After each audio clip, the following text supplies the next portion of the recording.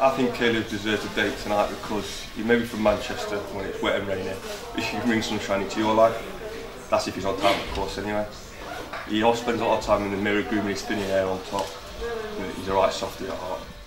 I think they should probably know that Caleb spends most of his evenings running around the kitchen, practicing his bowling movements and telling us and boasting about how many wickets he took and sixes that he smashed out of the park.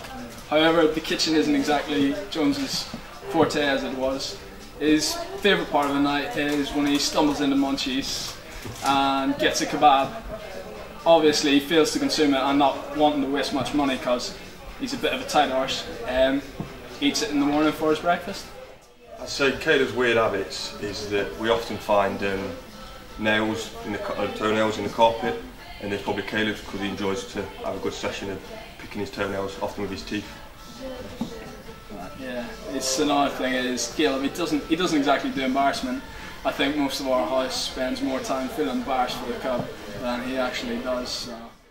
So ladies, if you choose to leave your light on, I can guarantee you'll have a night full of nonsense, Cheerios and copious amounts of sweat.